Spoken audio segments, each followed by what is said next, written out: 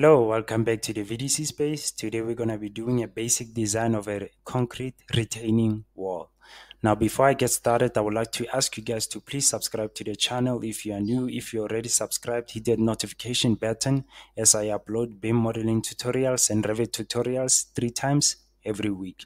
Now we're going to be doing a basic design of a retaining wall. We're going to use a BIM family template, and then we're going to load it into our project, and then we're going to apply reinforcement to it. Now let's jump into Revit. So here we are in Revit 2023. So I'm just going to open up a new project using the construction template, and then I'm just going to uncheck these 2 boxes and then go to File, New, and then Family. And then I'm going to drop down, and then I'm going to use the metric structural framing, beams and braces. So I'm just going to remove this extrusion that comes with the template, and then remove this reference line and these reference planes. So I'm just going to reduce the length of this and make it 2000 millimeters, and then go to left elevation, and then extend this reference line and then this reference plane. And then we're going to use this as our insertion point. So I'm going to go to create, extrusion, drop down, and then reference plane left. Okay, now we can start modeling our retaining wall. So from this insertion point, I'm going to take it to the left by 500 millimeters, take it down by 400 millimeters, take it to the right by 500, and then 350 millimeters, and then further 1600 millimeters, take it upwards by 400, to the left by 1600 millimeters, take it upwards by 4200 millimeters, take it to the left by 200 millimeters, and then from there you're going to have a diagonal line until you meet the insertion point where we started from. Perfect. Now we're going to have to add parameters to this in order to make it an intelligent family. Before that, just select these 2 lines and then remove them and drag this line to the left so that it becomes a single line for our base. And now we're going to add dimensions to this before we add our parameters. So I'm going to add my dimensions like this. Do the same thing this side. And then for our base, you're going to add it like this. And then from there, you're going to hover over here until you see a blue dot, and then you're going to drag it upwards. And then this side also.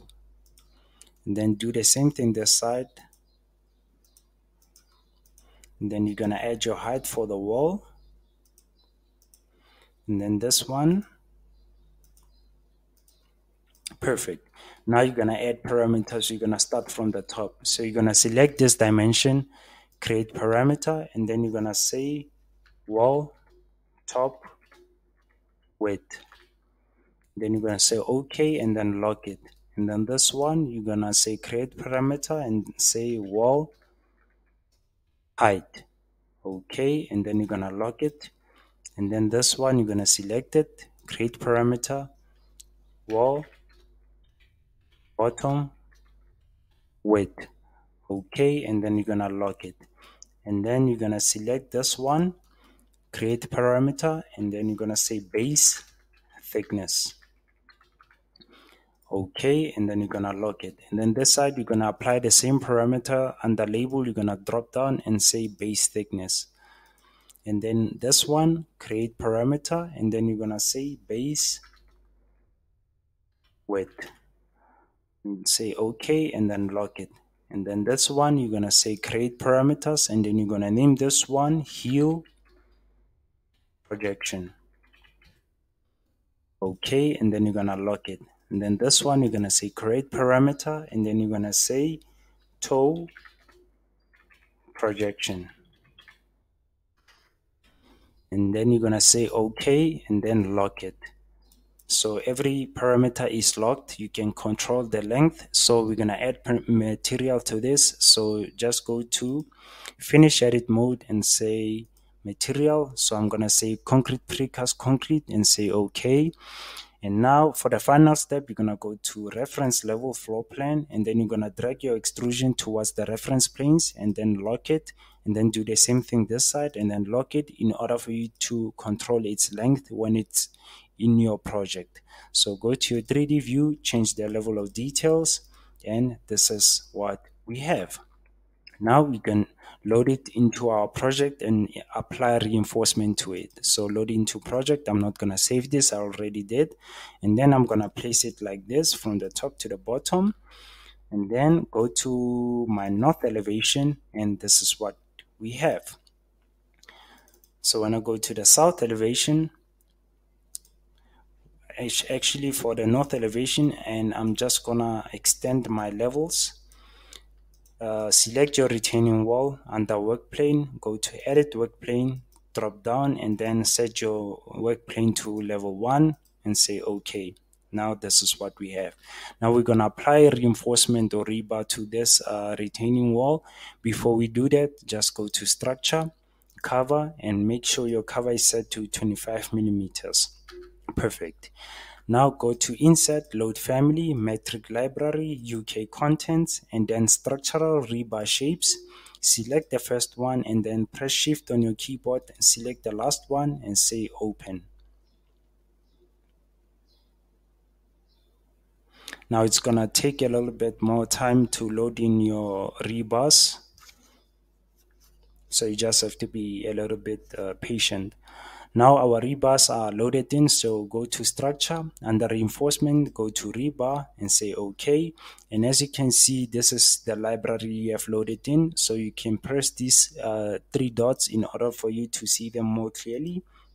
And now the first thing you're going to do is we're going to place our rebar. So you're going to drop down and go with the option of number 41 and make sure your placement plane is set to current work plane and the placement orientation is set to parallel to work plane. And now you're going to place it like this, number 41 option. And then you're going to change your level of detail to fine. And then as you can see, this is what we have. Now I want to extend the length of this stirrup from this point and this point, extend it towards the right. So in order for us to do that, just go to dimensions and set your dimensions. Now this distance from to this distance is E, so I'm gonna set E to 1500 millimeters, and this is what we have. And I'm just gonna leave the other dimensions as they are. So the next thing is I'm just going to drag this part of the stirrup upwards. I'm going to nudge it upwards because there's going to be a stirrup running in from the retaining wall towards the base that's going to run under this section of the rebar. So I'm just going to drag it upwards like this and say AL, press AL on your keyboard for align, and then I'm going to press the middle of this section and then this one. Now they are aligned. And the next thing is I'm going to press this stirrup, go to my 3D view, and actually, yes, press it, and then under graphics, go to view visibility state, edit, and then I'm going to press this first option and then shift on your keyboard, and then I'm going to press the last option and then check these boxes and say OK. Go to your 3D view, and as you can see your stirrup on your 3D view. Press your stirrup while you are at it, and then under rebar set layout, drop down, set it to maximum spacing, and then set your spacing to 150 millimeters. And this is what you have. So go back to your north elevation, and then we're gonna add our bars on our bases. So go to rebar again, and then we're gonna go with the second option, and then you're gonna set your placement orientation to parallel to cover. So you're gonna place it like this. Sorry about that. And you're gonna place it like this. And then you're gonna select your bar, and then under layout you're gonna set it to fixed number, and then your quantities you're gonna set it to 2, and then it's only gonna add 2. So you're gonna select your rebar, and then as you can see, when you zoom in, you have these 2 arrows so that you can adjust the placement of your bars. So you're gonna set it like this. Do the same thing this side, and then you're gonna set it like this. While you're at it, while they are still selected, you can go to array or AR on your keyboard for short, and then you're gonna select the middle of your bars, and then you're gonna drag it to the right. Make sure your constraint, the number is set to 6, and then your constraint is set to last, and then you're gonna drag it to the right until you meet the other side of the stirrup like this. Perfect. And then you're gonna say enter, and then press the control, select your groups that you just selected, and then say ungrouped. I don't like working with groups in Revit, so this is what you have. And then for this one, you're gonna select it. As you can see, they go in sets of 2, and then the quantities you're gonna set it to 1. And as you can see, you only have 1, so press undo. You're gonna say you're gonna press this one and then set the quantity to 1. And as you can see, it only adds 1, and then I'm just gonna place it upwards. I'm gonna press AL for aligned, press the middle of the horizontal line of this bar, and then press this one to align it, and this is what we have. So I'm gonna press this, right click, select all instances visible in view, and then I'm gonna say view visibility state edit, and then I'm gonna press this box and then shift select the last one, and then check these boxes. Okay, go to your 3D view, and this is what we have. The thing I forgot to do is to select these stirrups, drop down on your properties, and then set this to H16. And then our bars, I'm gonna say control select them, and then I'm gonna drop down on our properties, and then I'm gonna set it to H12. Perfect. And then the next thing is I'm gonna add my stirrups for our wall, which gonna run from our wall to the bottom of our base. And in order for us to do that, we're gonna add another shape. Go to Rebar again, and then you're gonna drop down,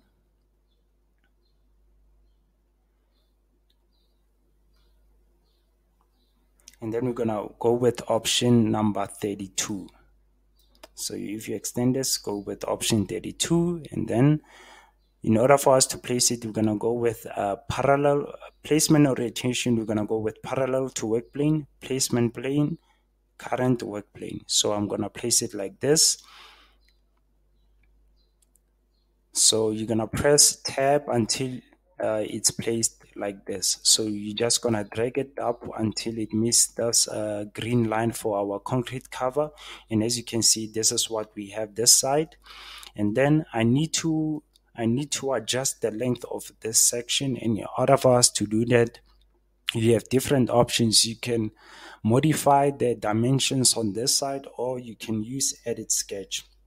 So I'm gonna select the line and then place it from this point, and then I'm gonna make it 500 millimeter to the right. And as you can see, it automatically adds a hook. So I'm gonna go to construction properties, hook at end. I'm gonna set it from rebar hook 90 degrees to none, so there's no hook. So I'm gonna say finish edit mode, and this is what we have. The next thing is I'm gonna go to properties, drop down, and then set this to H16. Perfect. And then I'm gonna select it. Under rebar set layout, I'm gonna set it to maximum spacing and then 150 millimeters.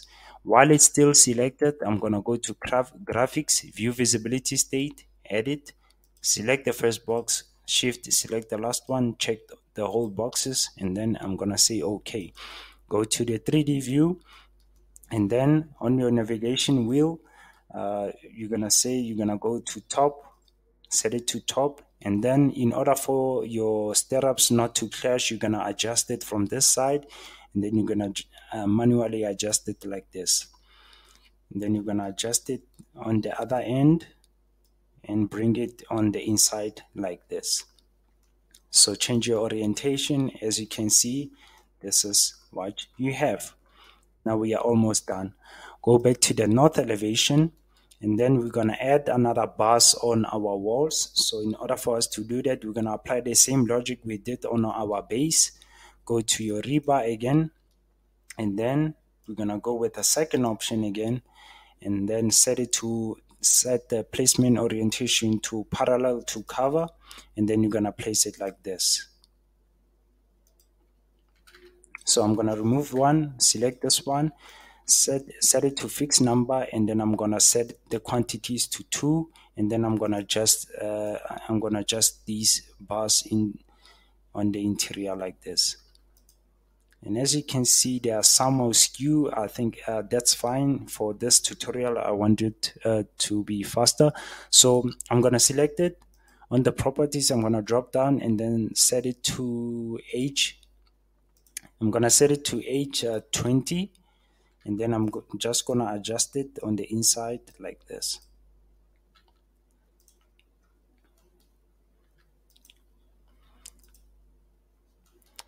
And then I'm going to add another bars, which are going to run from the top until the bottom. So I'm going to go to rebar again, the second option, and then I'm going to place one bar like this. And then I'm going to select it and then set it to fixed number. So it's going to add onto the right. So I'm just going to say undo and then select it. And then I'm going to say AR or array. And then I'm going to select the middle of this bar, and then I'm going to set the number to 7, and then make sure the constraint is set to last, and then I'm going to drag it downwards, and then I'm just going to place it like this where the base starts. Just place it on top, offset from the top of where the base is. So I'm just going to place it like this and say enter. And then control select your groups,